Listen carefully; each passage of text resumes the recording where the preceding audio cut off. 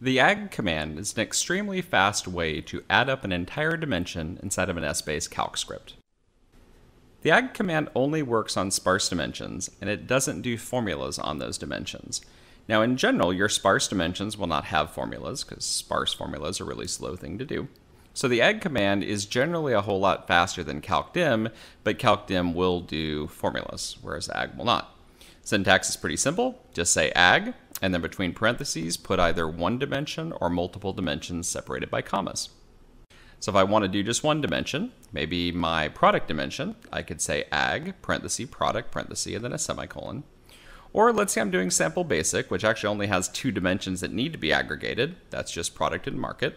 I could say AGG, product, comma, market, and then a semicolon.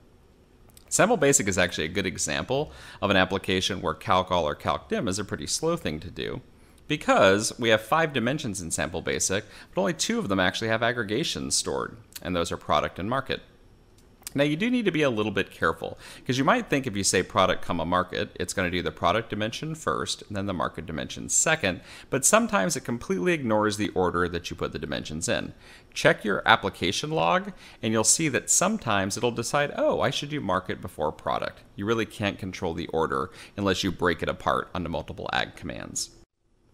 You can use an AGG inside of a fix. All we have to do is say fix on whatever members we want to narrow the AGG down to, and then AGG the dimensions we want to add up. Now you can't fix on a dimension, then aggregate that dimension. So in my case, I'm fixing on a member of the scenario dimension, actual, and a member of the measures dimension, sales, and then I'm aggregating 2 completely different dimensions in product and market.